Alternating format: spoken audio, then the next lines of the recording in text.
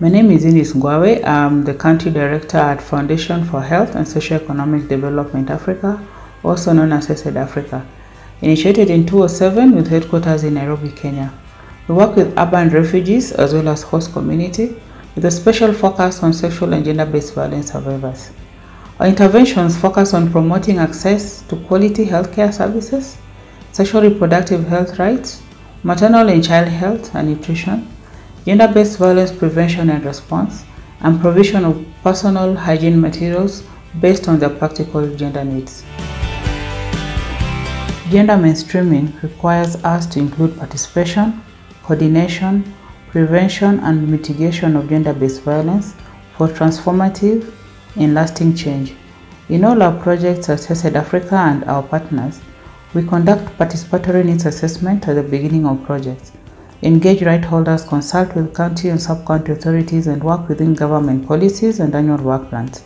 So in terms of coordination, that is linked to prevention, mitigation of gender-based violence, we work in close collaboration with community and government structures, the CSOs working in the location, community-based organizations, religious leaders, and institutions for community advocacy, referrals, and linkages in matters of refugee needs, health, social protection, and legal matters. We engage in GBV technical and monthly basis for linkages, referrals, information, and experience sharing.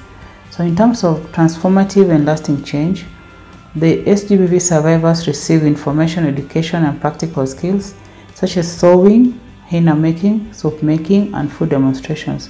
They also receive psychosocial and livelihood support for self-reliance, and such empowerment gives them the power to make financial and household decisions.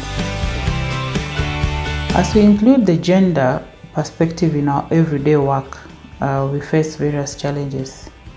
And these challenges are such like existence of diverse cultural practices and gender norms among the people of concern, the urban refugees, and sections of host communities that put unequal expectations on masculinity and femininity in the programs. Therefore, it requires us to engage in lobbying with our community and religious leadership and policymakers. On the other hand, it requires projects to have conversations with men, women, to demystify all the myths on these practices and the beliefs. There's also limited knowledge and capacity among the staff at various levels, at the community, the health centers, the schools, and within the key stakeholders to apply gender transformative approaches in their work.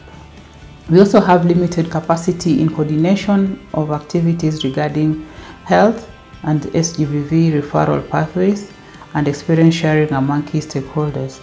Such would be the police, where we do the reports, local leaders, the schools, health centers, counseling, and legal services for the survivors. There's also lack of inclusion of gender lens in planning, monitoring, implementation, and provision of services to the urban refugees and sexual and gender-based violence survivors.